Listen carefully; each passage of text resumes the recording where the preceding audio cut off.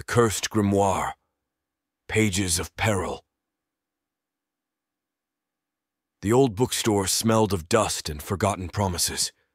Cobwebs draped the ceiling like ghostly shrouds, and the air hung heavy with the scent of aging paper and leather. I, a lover of all things obscure, relished the atmosphere.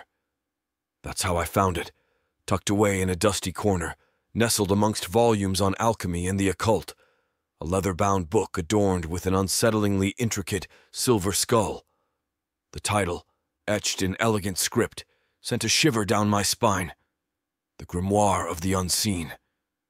I held my breath, the weight of the book heavy in my hands. It was a book of spells, whispering of ancient rituals and forgotten gods. I was captivated, mesmerized by the forbidden knowledge it contained. The first spell was simple, a charm for good fortune. I dismissed it, thinking it merely a test of my courage, a way to ease me into the book's more potent secrets. As I turned the brittle pages, the spells grew darker, filled with warnings and cryptic language. I was warned to tread lightly, to understand the consequences, but the allure of power was too strong. I craved something more, something grand.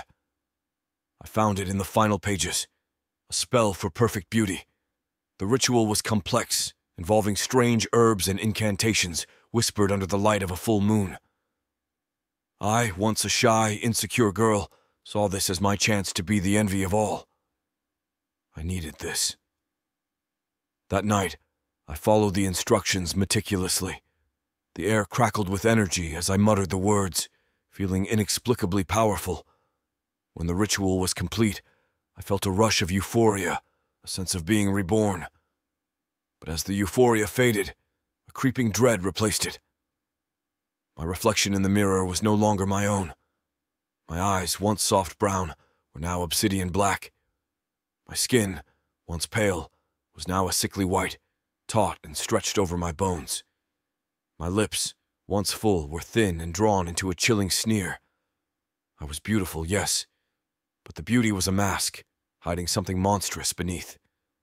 I was trapped, ensnared by the spell's dark magic. I had traded my humanity for a cruel caricature of beauty, a hollow shell devoid of warmth and life. The spell had granted me my desire, but at a horrific cost. The book was a curse, and I, its victim.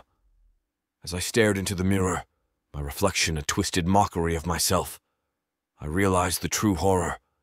The spells had not been meant to empower, but to corrupt. They had not granted knowledge, but stolen my soul. And now, I was forever bound to the grimoire of the unseen, a prisoner in my own monstrous beauty.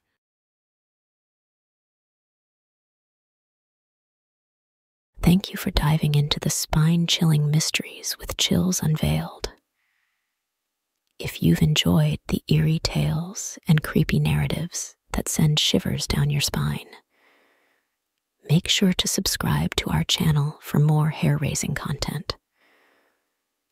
Hit that notification bell so you never miss an unveiling of the unknown.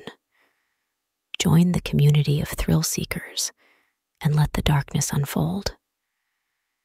Subscribe now and let the nightmares continue.